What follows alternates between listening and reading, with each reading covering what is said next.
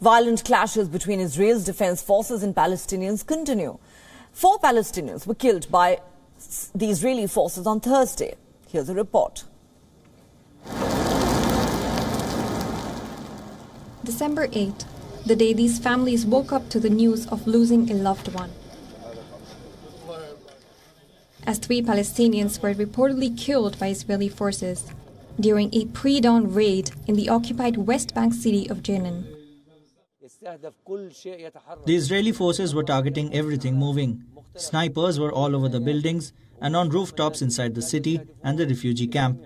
They were targeting anything moving, also soldiers and military vehicles. They were shooting. Even an ambulance was targeted. Hundreds took to the streets to mourn the deceased, with their bodies wrapped in Palestinian flags.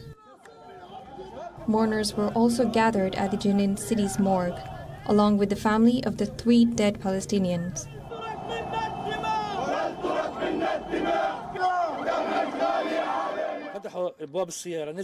It was a direct target. When the men got out of the car, the Israeli army were at the old city.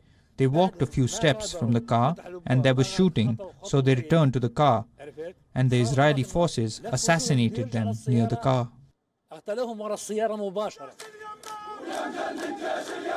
Hours later, Palestinian authorities claim that another person was shot dead by Israeli troops near the West Bank hub city of Ramallah.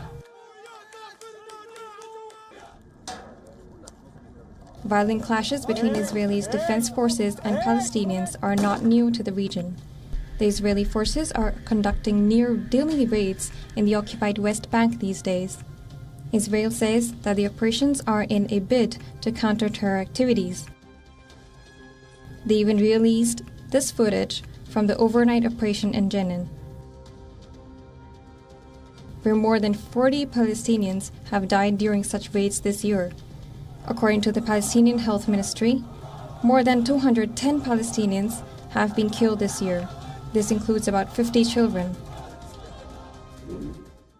It makes 2022 the deadliest year for the Palestinians since 2006. On the other hand, over 25 Israelis have also died this year. There are worries in the West Bank that the violence will escalate under the new Israeli government.